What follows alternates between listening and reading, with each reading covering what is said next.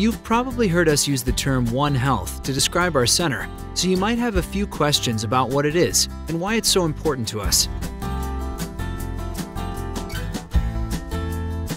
One Health began as an interdisciplinary response to emerging infectious diseases of animal origins. But we also find it is an ideal model for addressing the health and safety of agriculture workers. The theme is that the health of people and the health of animals and the health of the environment are inextricably linked. The environment, animals, and people all affect each other, so they're all part of a triangle. So One Health is just this concept of taking everything into account.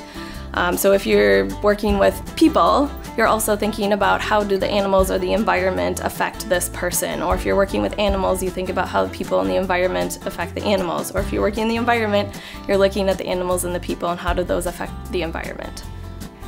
And there are many other factors around contributing to this One Health idea. All of that relates to how the workers work in this industry. For an example of how this model is applied, we can look at the response to recent changes in pork production. In response to consumer interest in having more humane production processes, there's a move to different types of housing of sows that are producing piglets.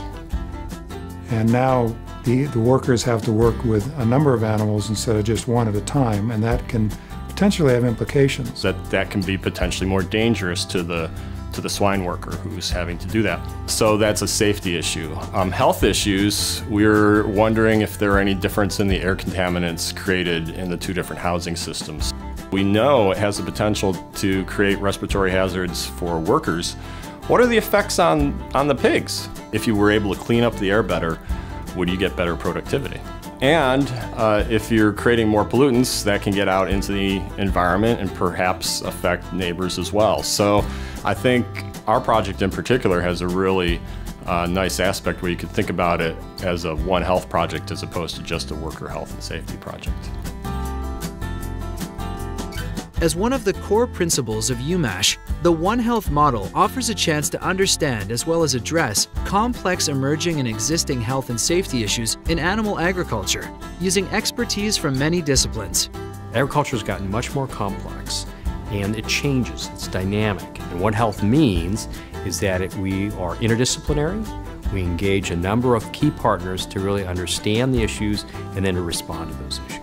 The One Health paradigm is really saying, people need to get out of their silos, they need to interact with people who might be in environmental science, who might be in human health, who might be in animal health. When all these three groups work together, we're going to be able to study disease and figure out prevention measures a lot more easily and efficiently than if we all try to tackle these things separately.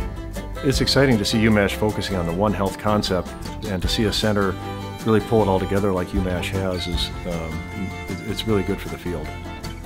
To learn more about how One Health approaches can help improve worker safety, visit umash.umn.edu.